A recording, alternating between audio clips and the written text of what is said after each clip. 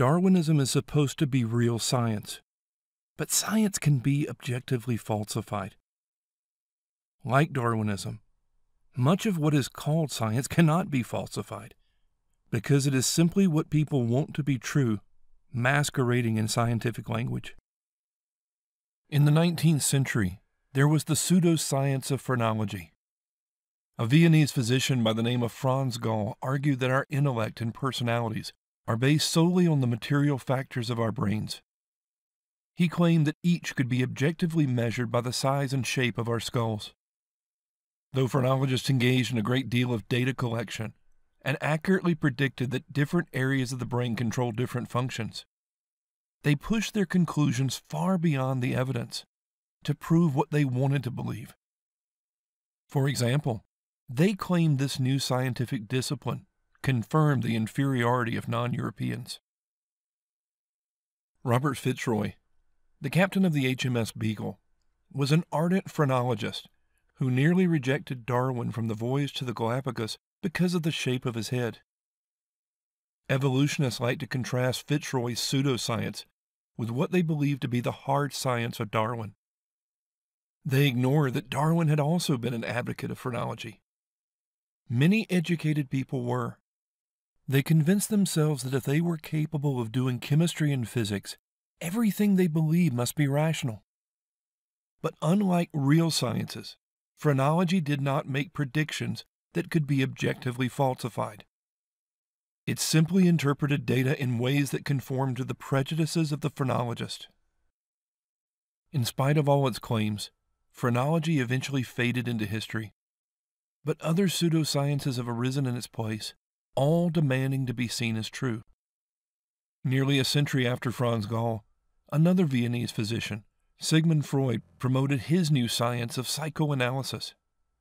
As with Gall, Freud's so-called science was not falsifiable, and as with Gall, Freud developed a cult of personality by helping others justify what they wanted to believe. What Freud wanted to believe was that the cocaine he enjoyed was not addictive, that he wasn't alone in lusting after his mother, and above all, that there was no God. The ordinary man cannot imagine this providence in any other form but that of a greatly exalted father, for only such a one could understand the needs of the sons of men, or be softened by their prayers and placated by the signs of their remorse. The whole thing is so patently infantile, so incongruous with reality, that to one whose attitude to humanity is friendly, it is painful to think that the great majority of mortals will never be able to rise above this view of life. Despite the aura of science that Freud projected, he confided to a friend, "I am actually not at all a man of science, not an observer, not an experimenter, not a thinker. I am by temperament nothing but a conquistador, an adventurer if you want to translate it, with all the curiosity, daring and tenacity characteristic of a man of this sort." The history of psychiatry since Freud has not been much better. It has promoted electroshock therapy and lobotomies. The latter was the basis of Egas winning the Nobel Prize for Medicine in 1949. In the 80s and 90s, the fad was repressed memories, and it was all supposed to be settled science. Until 1973, the American Psychiatric Association classified homosexuality as a mental disorder. But in the face of loud protest and disruptions at its conventions, it simply redefined its science. It continues to do so. In 2013, the APA ceased to identify transvestism as a mental disorder. Instead, it is now considered a mental disorder to believe that homosexuality and transvestism are disordered. In 2019, the American Psychological Association declared traditional masculinity harmful, saying it can lead to homophobia and sexual harassment. None of this is real science. It is simply progressivist morality masquerading as science. The scientific method is not subject to political correctness, and real science can be falsified. In 1919, a solar eclipse allowed Einstein's theory of general relativity to be tested. As predicted, the light of a star behind the sun was bent so as to become visible. For Richard Dawkins and his fellow evolutionists, there is no way to falsify their theories, because Darwinism is as much a pseudoscience as phrenology and psychiatry. Instead of making predictions that can be objectively tested, it makes assumptions about an unobservable past, a past very unlike the present, where life could simply spring into existence. For much of human history, the idea of spontaneous generation has had its proponents. Aristotle argued that scallops are produced from sand and oysters from slime. By the 19th century, many such ideas had been debunked, but fermentation was still considered proof that life could arise simply through exposure to air. In 1859, Louis Pasteur demonstrated that it was not the air, but microbes in the air that caused fermentation. He did so with experiments that anyone could replicate. All subsequent experiments show the same thing that Pasteur found, that life comes from life, never from non-living matter. Darwinism is not about experimentation, but imagining a warm little pond in the distant past where the right conditions somehow produce something no laboratory can replicate. Like phrenology and psychoanalysis, it is about massaging data to fit a predetermined theory. Though Darwinists pretend theirs is the obvious interpretation of this data, that is not the case. Here's a helpful way to look at the problem Darwin faced. Climbing a mountain. Let's call it Mount Improbable. Let's say at the bottom we have the simple bacterial beginnings of life on Earth. At the top, man today, or any complicated piece of biology. So how did we get to the top? If it had happened by blind chance or by design, it would be equivalent to leaping up a sheer cliff in a single bound. Utterly out of the question. If we come round the other side of Mount Improbable, we find something very different. Here there's no sudden precipitous cliff. Here there's a gentle slope, a gradient of evolution. All we have to do is put one foot in front of the other, and we'll get to the top. Darwin's great insight was that life evolved steadily and slowly, inching its way gradually over 4 billion years. Natural selection, not a divine designer, was the sculptor of life. Under the microscopes of Darwin's day, cells seemed very simple. The idea of such cells arising spontaneously and mutating into higher forms of life seemed reasonable. But modern technology has allowed us to see deep inside these cells and demonstrated a complexity far beyond anything Darwin could have imagined. Red blood cells are so small that over 150 billion could fit in a cubic inch. Besides highly complex organelles and mechanisms that Darwin never saw, in the nucleus of new blood cells is a coil of DNA that, if unwound, would stretch roughly 6 feet. The average person has about 10 billion miles of DNA in their body, enough to stretch back and forth to the sun over 100 times. The smallest genome ever discovered is in a simple bacteria, but even it has nearly 160,000 base pairs. The smallest changes in physiology that Darwinism requires involve elaborate changes in the genetic code. The gentle slope of evolution is gone, and we are back to a sheer cliff of irreducible complexity. Darwinists try to overcome that cliff with logical sleights of hand. If pesticides kill off non-resistant insects and resistant ones proliferate, this is supposed to prove Darwinism. But this involves the loss of genetic material within a population, not the additions required to make higher forms of life possible. Such reductions make up much of the supposed evidence for Darwinism. All domestic dogs descend from the wolf. Various traits were purposely bred out to produce the diversity we now have. Intentional breeding among rabbits has resulted in such variety that some can no longer successfully reproduce with one another. Darwinists point to this as the creation of new species, as if it's the same as the development of a higher form of life. But it's not. The rabbits are still rabbits, and no breeding program can change that. Countless generations of fruit flies have been raised in laboratories. Scientists manage to produce a fly with an extra set of wings, but the wings don't work, and the fly is incapable of living outside the lab, because there are limits to biological change that make Darwinism impossible. You can breed wolves down to chihuahuas, but you cannot breed chihuahuas back to wolves, much less a dolphin or a human. Without experiments to support their theories, evolutionists turn to interpreting the fossil record. But as with other pseudosciences, their history is littered with wild exaggerations and blatant attempts at fraud. Inspired by reading The Origin of Species, German biologist Ernst Haeckel produced his own work in 1866, claiming that embryology supported Darwin. He produced detailed illustrations showing that vertebrates all developed similarly. His diagrams became standard for textbooks for well over a century. Haeckel was praised as a great scientist and founded the Association for the Propagation of Ethical Atheism. The problem was that the illustrations were fake. The images were doctored to prove what Haeckel wanted to be true.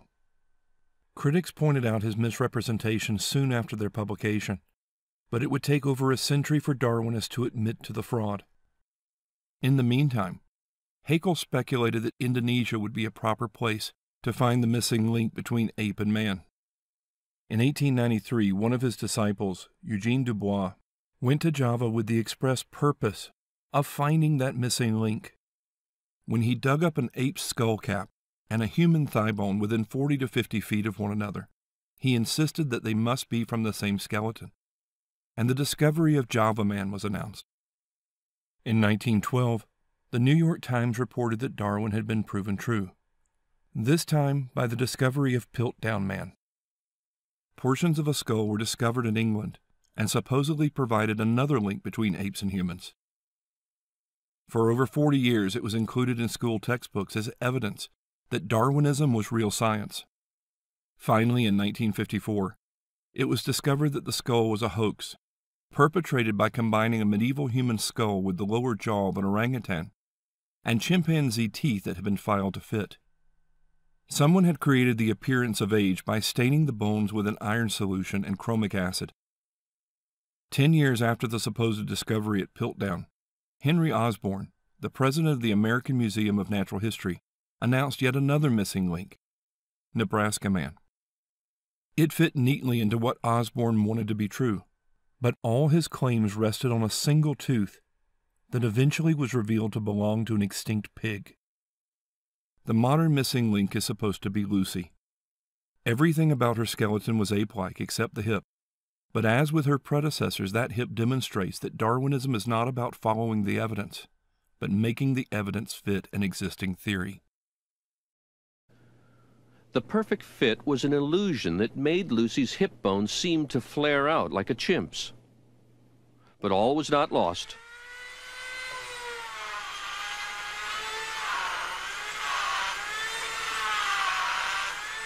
Lovejoy decided he could restore the pelvis to its natural shape.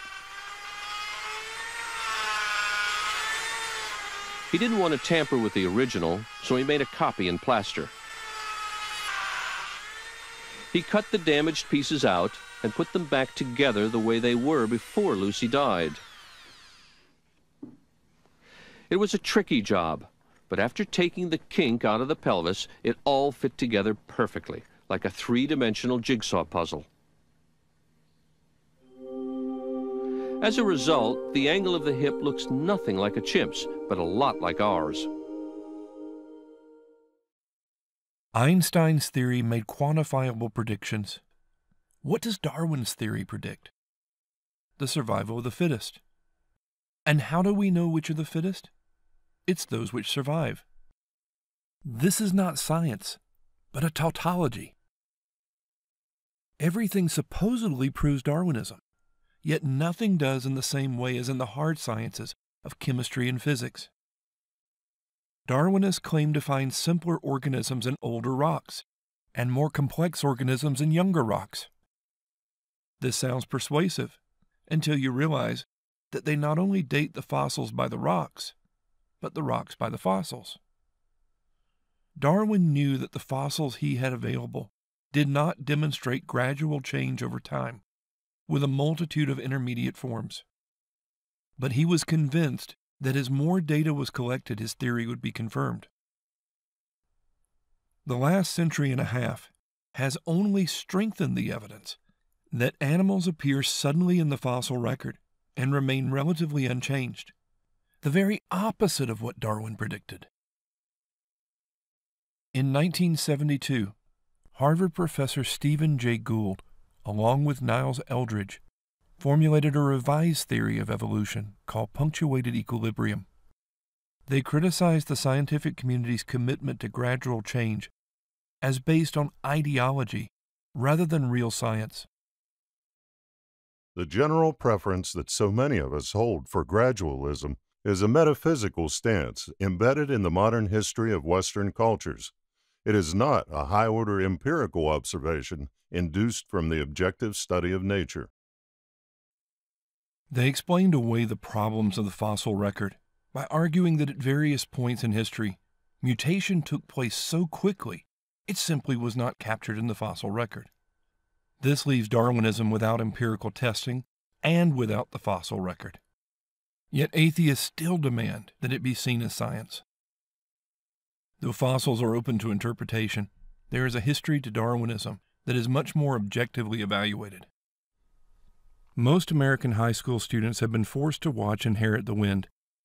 Despite changing the names, the film claims to be a faithful account of the Scopes monkey trial.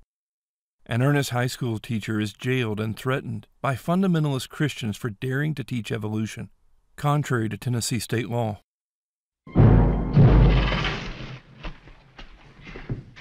Good morning, young ladies and gentlemen.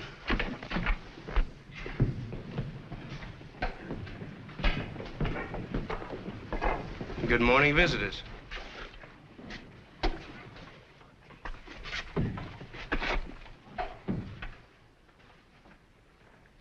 For our science lesson for today, we will continue our discussion of Darwin's theory of the descent of man.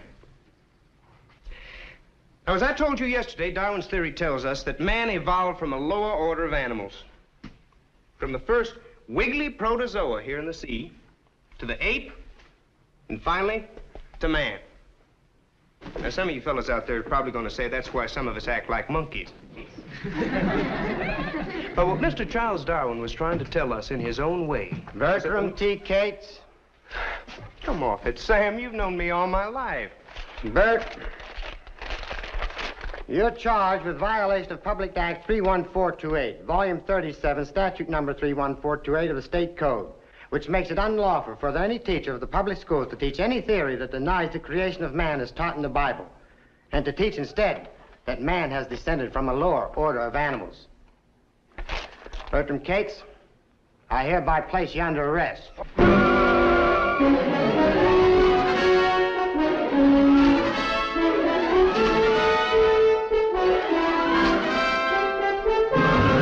Monkey trial. Here's another one. Monkey shines in Hillsboro. The whole world's laughing at us. Look, from Chicago. Heavenly Hillsboro. Does it have a hole in its head, or its head in a hole? I'm telling you, we've gone too far. Let them laugh. We fighting the Lord's battle, ain't we, Reverend? Well, I decide I'd rather have some heathen a-laughing at me than to have my sons a-laughing at my Bible. Like so many atheist histories, this one falls apart on closer examination. Tennessee had passed a law for public schools that made it a misdemeanor to teach that humans had evolved from apes. But the governor insisted that it would never be enforced. Despite this, the American Civil Liberties Union announced that they were looking for a test case and would defend anyone accused of teaching evolution. George Rapelier was a transplanted New Yorker who managed the Cumberland Coal and Iron Company in Dayton, Tennessee. On April 5, 1925, he approached the county superintendent of schools, Walter White, and local attorney, Sue Hicks. Dayton was suffering economically at the time, and Rapelier believed that a trial would give the town some much-needed publicity. The three convinced their friend, John Scopes, a 24-year-old football coach and sometimes substitute biology teacher, to be arrested for having taught evolution. Though the school's textbook included evolution, Scopes would admit after the trial that he had never actually taught it, but that was irrelevant to their plans. Scopes was arrested, but the popular coach was never jailed. The law only called for a misdemeanor fine. In the movie version, he's jailed throughout the trial and threatened with lynching.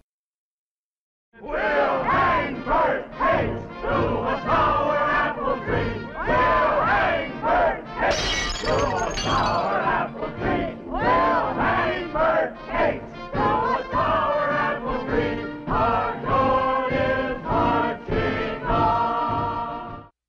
Clarence Darrow, a member of the ACLU, volunteered to defend Scopes, but told the jury the only conclusion they could reach was guilty. His hope was that the ACLU could appeal the case to the Supreme Court and have the law declared unconstitutional. When Scopes was given a $100 fine, the prosecutor, William Jennings Bryan, offered to pay it for him. Rather than reaching the Supreme Court, the conviction was later thrown out on a technicality. Rather than being a victim, John Scopes would later say, "I've often said that there is more intolerance in higher education than in all the mountains of Tennessee." When retelling this story, atheists turn a publicity stunt into a near lynching. In seeking support for his nonprofit foundation, Richard Dawkins promises. Number 3, change the culture. How do you do that? By sponsoring, commissioning, and producing plays and movies, helping high schools across the country put on Inherit the Wind. Richard Dawkins is well aware of these facts, but he's still promoting Inherit the Wind. If we know that he and the Darwinists are lying to us about a history we can objectively verify, why should we trust them about any other history? Darwinists also gloss over what was taught by the textbook at the center of the controversy. The races of man. At the present time there exist upon the earth 5 races or varieties of man, each very different from the other in instincts, social customs, and to an extent in structure.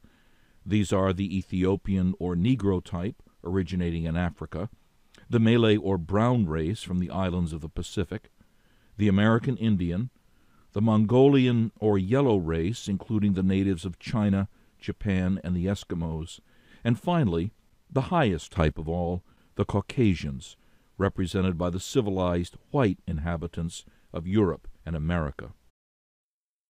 Considering where such thinking led, and the horrors done by Hitler in the name of helping evolution along, it shouldn't surprise us that Richard Dawkins tries to distance Darwin from him.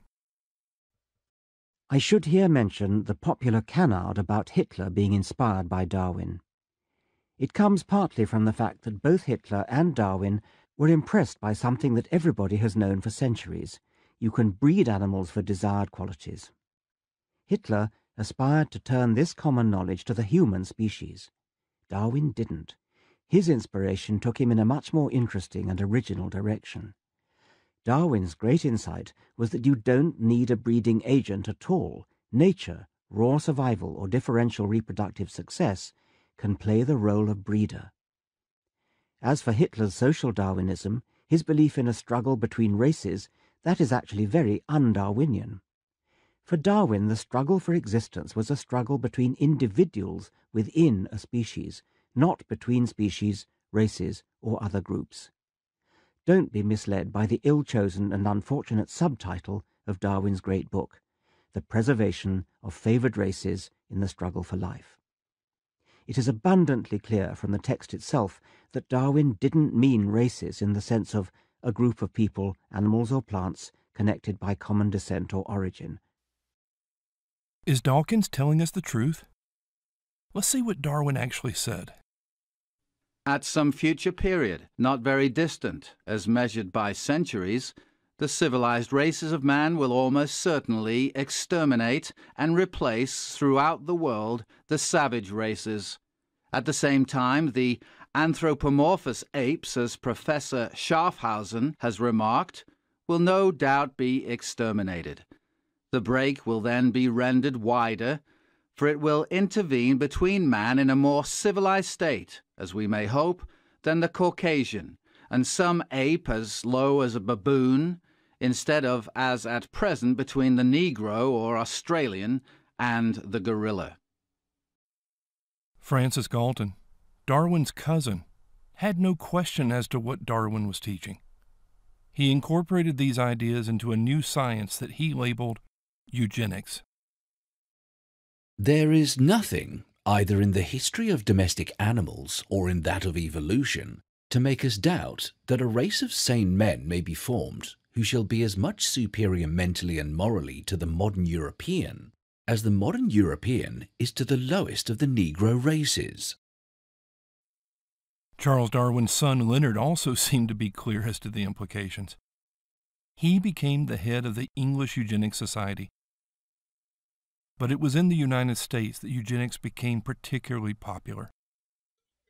Birth control is not contraception indiscriminately and thoughtlessly practiced.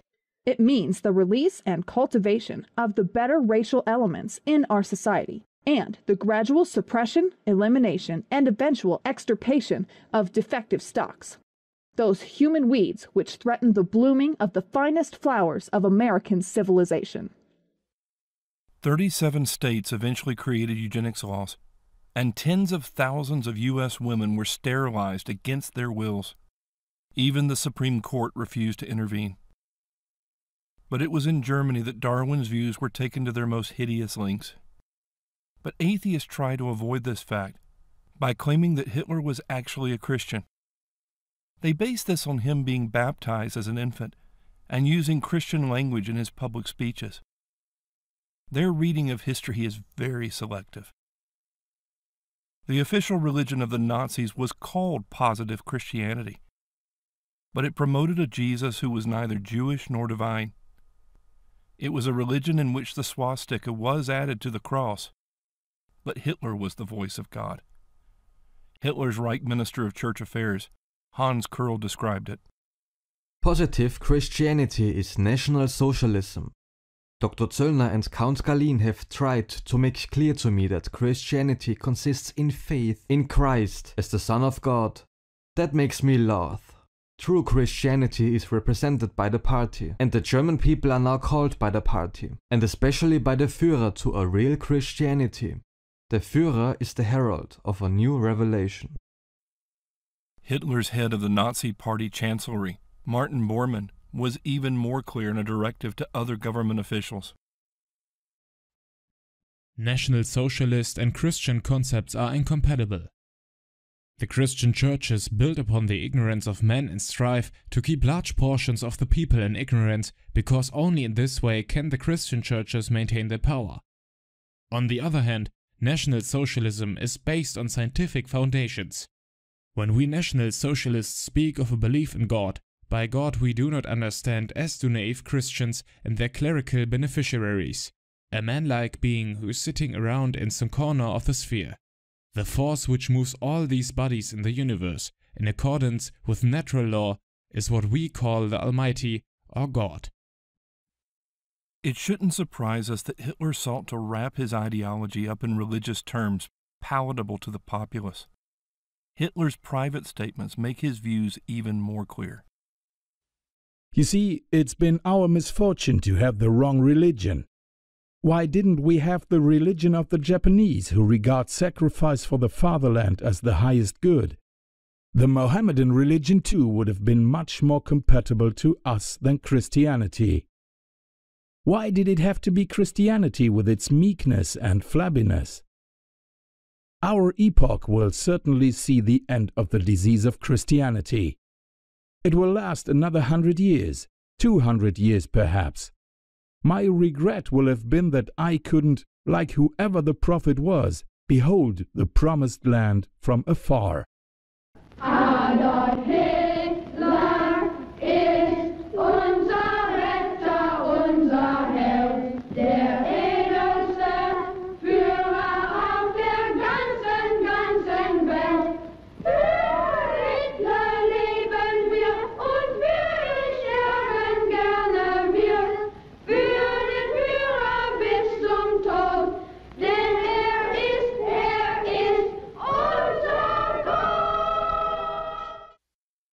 Despite atheist claims, Hitler was no Christian. He was actively hostile to the Jesus of the Bible. Whether or not he should be seen as a strict atheist or a pantheist is a matter of debate. But even Richard Dawkins will sometimes admit that he really was a Darwinian.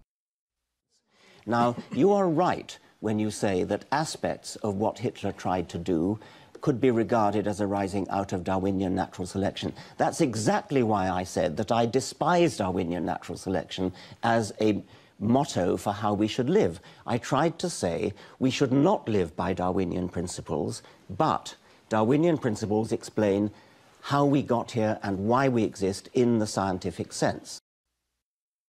Atheists use Darwinism to dismiss God, but then they pretend they can avoid its obvious implications. How different is Dawkins' alternative from the forced sterilization and genocide of Darwinism? It turns out not much.